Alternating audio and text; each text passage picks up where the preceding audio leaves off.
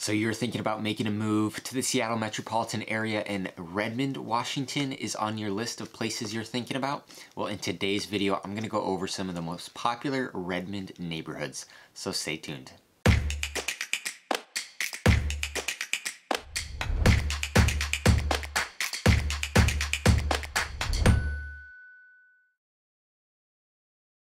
If this is your first time watching a video, feel free to subscribe to the channel here so you don't miss out on all future videos that I release on what it's like to live here in Seattle and what to expect when you're moving over to this Seattle metropolitan area.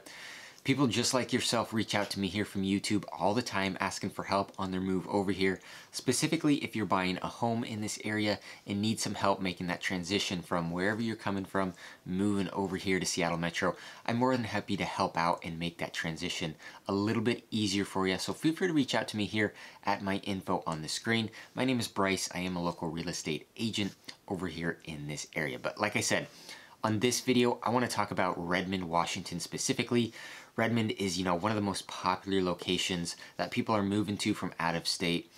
Many different reasons for that, which I'll jump into here on this video, but a brief overview: availability of jobs, great schools, great clean neighborhoods, access to recreation, and access to shopping and restaurants and all that kind of stuff. So it's got a good balance of different offerings within the Redmond area that make it a very, very desirable place for people to be moving to. Now, the reason the Redmond area has grown so much over the last 5, 10, 15, 20, 25 years is because of Microsoft mainly. I mean, there are other tech companies in this area as well, but Microsoft is the big giant in this area. This is where Microsoft headquarters are. So there's a lot of people that have come here from out of state, moving into the Redmond area, taking jobs at Microsoft. So of course, it's brought a lot of money into this area and made it one of the most expensive places to live in all of Washington state. So, you can see why, along with Microsoft, you've got Nintendo headquarters are here and other close tech companies that are close by. SpaceX has some offices here. So Facebook's going to have some offices here as well.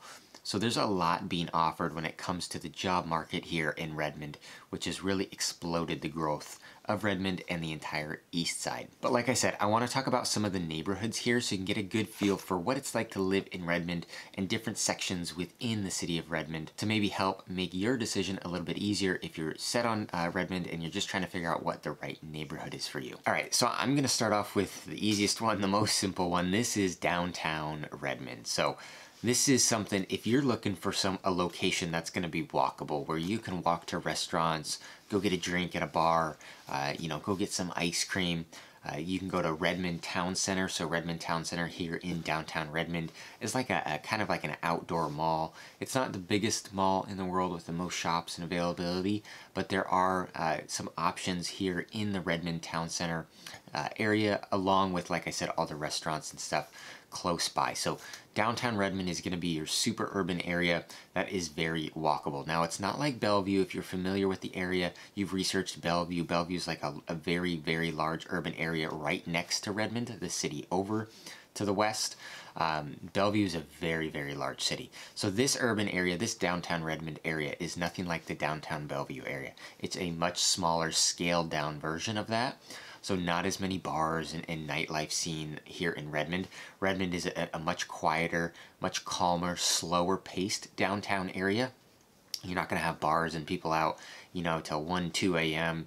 drinking and then stumbling down the street. That's not really what you're going to see here in Redmond. Most of the stuff will close earlier on, so it's a much slower pace area to live, but there are some great places to eat, and like I said, it is very walkable.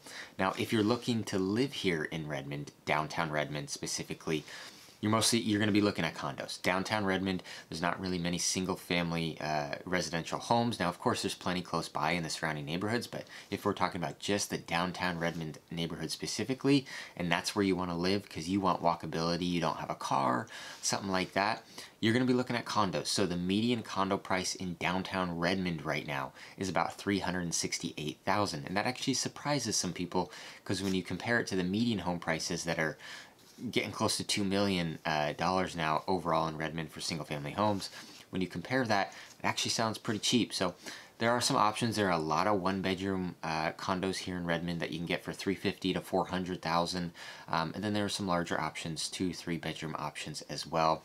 You'll find a lot of newer buildings here that have been built within the last 10 to 20 years in the downtown Redmond area when it comes to condo buildings and whatnot. So some great options and availability there if that's what you're looking for. Now, along with the dining and shopping, like I mentioned, in downtown Redmond, they also have a really nice farmers market in the peak season, in the warmer months of the year. They also have a festival during the summer called Derby Days with races and contests and prizes and things like that, which draws a lot of people in. So Redmond is a really cool area, especially on like a nice summer day or a nice spring day. The sun is out, you're walking around, like I said, going to some stores, checking out the farmers market, hitting a restaurant, getting a drink, getting some ice cream, something like that. There's a little park in the main downtown Edmonds area as well. The kids can go run around. So it's a really, really pleasant area to spend a nice, warm summer day at. The last point here in downtown Redmond is the light rail. So the light rail is our train system that currently just runs along the I-5 corridor. This is the west side of Seattle Metro. This is through Seattle and the cities surrounding north and south on that I-5 corridor. So the light rail is our train system that runs through here and provides easier access for people to get to and from locations, especially if you don't have a car and you're somebody that's looking for walkability and public transportation. So, like I said, right now that light rail is just on the west side. However, it is coming to Redmond, and it's going to be, the downtown station should be ready in 2024. So that's going to provide, just open up a wide, really a huge opportunity for people that want to live in Redmond, but maybe they're working in Seattle. They're working on the west side somewhere. But they want to live in Redmond. They want that walkability. They want to take public transportation. They don't have a car. As of right now, if you live in downtown Redmond and you don't have a car, it's going to be tough to get over to Seattle in an efficient way using public transportation. You can use a bus, but that's going to take you forever. So that light rail is coming in 2024, and it's going to really streamline that public transportation from the east side, Redmond specifically in this case, over to Seattle. So that's going to open up a wide range of possibilities for people that are working in downtown Seattle that can now live in Redmond when they rely on public transportation. So that's a huge bonus that'll be coming to the area in 2024. All right, so the next neighborhood that I want to talk about here in Redmond is just north of downtown, and this is called Education Hill. So Education Hill is about a mile and a half north of downtown, and by its name, it's on a hill. Now, the reason it's called Education Hill is because of all the schools in this little neighborhood here. So you've got Redmond High School, Redmond Junior High, and then you have 2 elementary schools, all very close to each other here in Education Hill. So of course, along with this, when you're driving through Education Hill, you'll be in a lot of school zone, 20-mile-per-hour zones when you're driving through. So make sure to be careful there. They will get you over here for going, 25, 26, 27 miles an hour in these 20-mile-an-hour zones. So be careful there. There's a lot of school zones up here. But that is why it's called Education Hill. Now, if you've done your research on Redmond, you probably know that it has one of the top school districts in the entire state. Really, the whole east side here does. This is Lake Washington School District, but very highly rated school district. So that is one reason why a lot of people end up moving to the Redmond area. Now, Education Hill is one of the older neighborhoods within the Redmond area. So you're going to see a lot of 60s and 70s and 80s homes. You'll see a lot of these Rambler style homes, which Rambler over here is another term for a ranch style or single level. You'll see a lot of these Rambler style homes built in the 60s and 70s here. You'll see plenty of other, 2-story homes as well, some multi-level homes that are built in the 70s and 80s and 90s. But this is going to be, like I said, one of the older neighborhoods in the Redmond, in the city of Redmond. Now, Education Hill is a beautiful area because it's on a hill, like I said, so it's overlooking the Sammamish Valley. It's overlooking the Cascade Mountains as well, so you've got some good views in some areas. There's a lot of parks around here. Across from the high school, you've got the Redmond swimming pool, the indoor swimming pool, so if you want to put your kids in swimming lessons or anything like that, that's super close. You can just walk from the high school, or really one of the other schools are really close as well.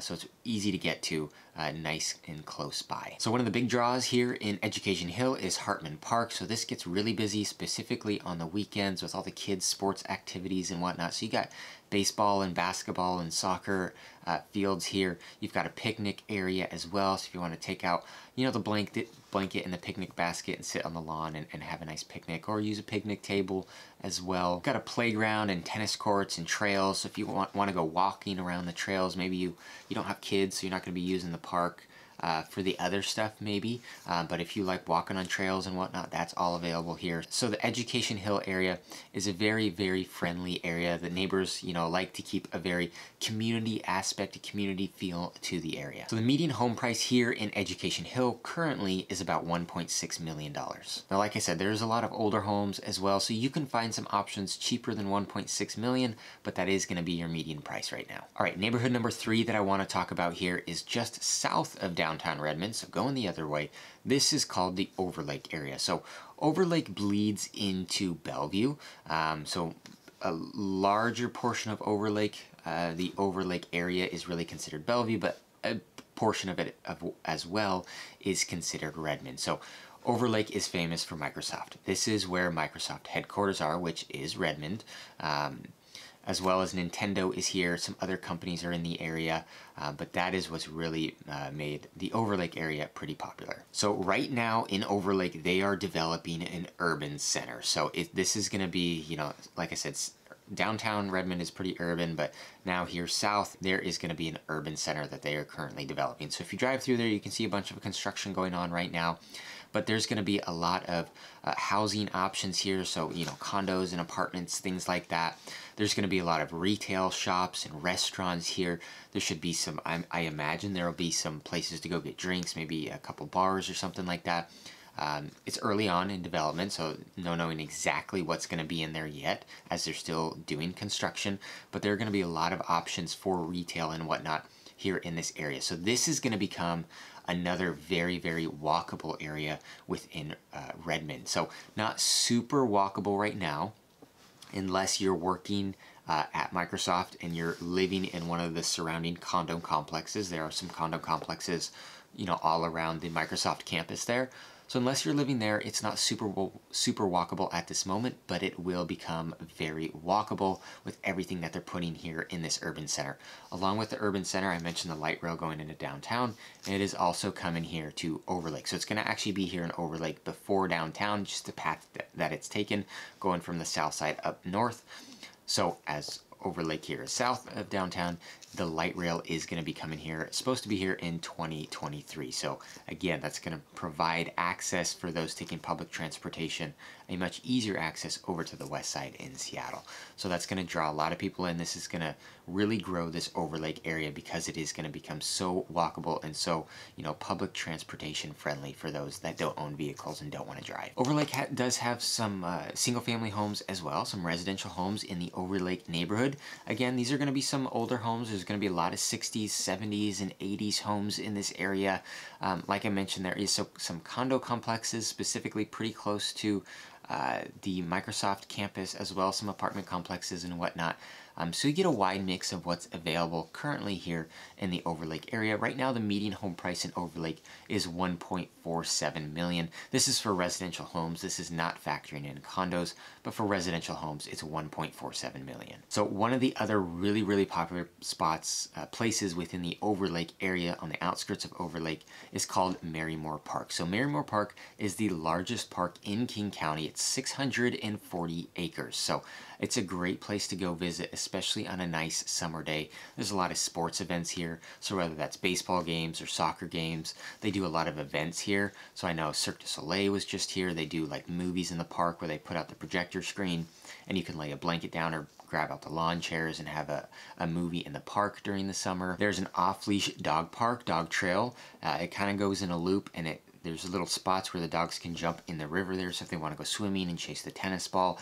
Super dog friendly area. So Marymore Park is a really, really cool spot here in Redmond, that if you have dogs, kids, or even you just want to walk around trails and whatnot, play tennis, anything like that, take in the local events, you're likely going to be visiting Marymore Park at some point. All right, so the last neighborhood I want to go over here is the furthest east, so we're going to jump out east here, and this is going to be called Redmond Ridge. So Redmond Ridge is over 1,000 acres of property. Now, more than half of this has been preserved as forest land and will not be developed. So between the forest land and parks, this is going to be a very green area, a very protected area, so it's not going to be super urban like these other areas that I talked about.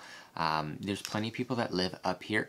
It's a little bit newer of an area compared to the west side of downtown, so most of the homes you're going to see here in Redmond Ridge are going to be newer homes, you know, built 2000 plus, so 2000, 2010, some newer construction as well.